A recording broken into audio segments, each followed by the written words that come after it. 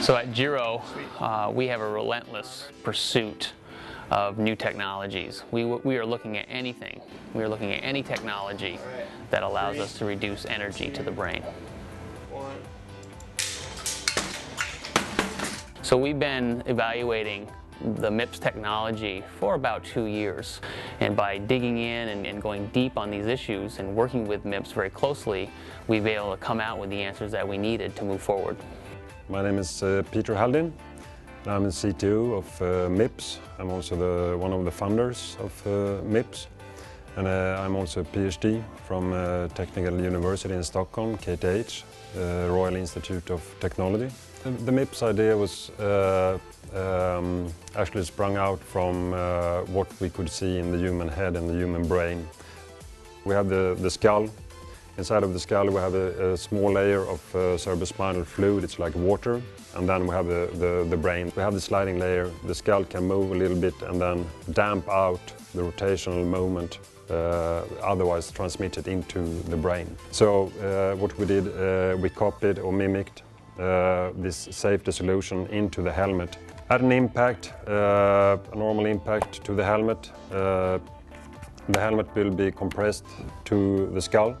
And the scalp can move a little bit, but it's not very much. So the helmet will get stuck on the head.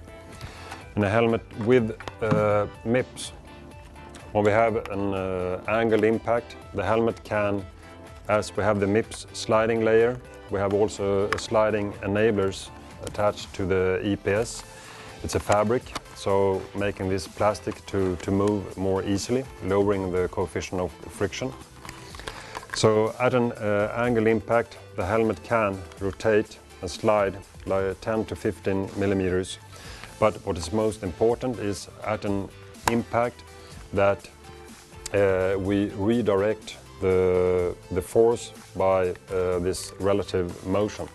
So a normal helmet absorbs or is designed to absorb energy in this direction, straight to the helmet.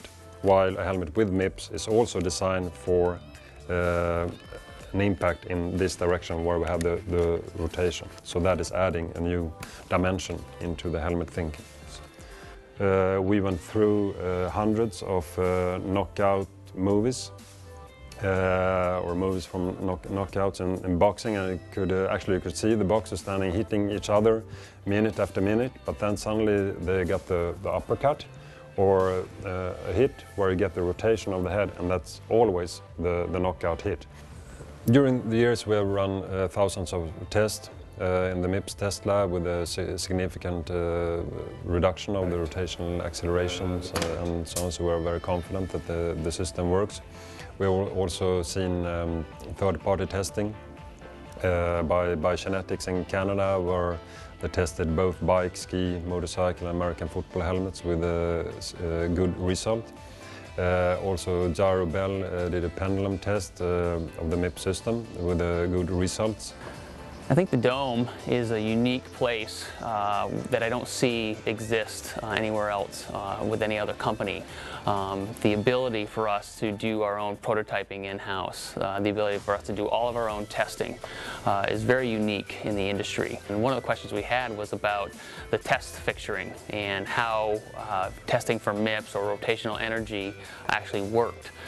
So we went back and looked at our own test rigs that we used to test linear energy. We looked at MIPS's rotational energy test fixture, and by asking all these questions we decided that we needed another rig, and we came up with a pendulum style test fixture that incorporates a torso, a neck, an instrumented head. And what this allowed us to do was take the study, the research of rotational energy to the head even further. There's still a lot of things to do and a lot of things to learn about the human brain, and especially when you look into different brain injuries.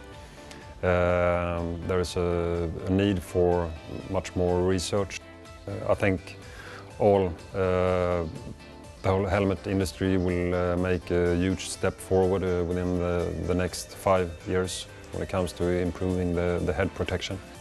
Adding this MIPS technology is just another example of what we strive to do here every day. We come in, we try to make products that are really fundamental to what we believe in, and that is the safety of the rider, whether it be bike or snow. And what we're trying to do is increase that level of safety, that level of protection that a rider has. Adding this MIPS technology is exciting for us, and we look forward to the future where we continue to pursue technologies that will reduce energy to the head.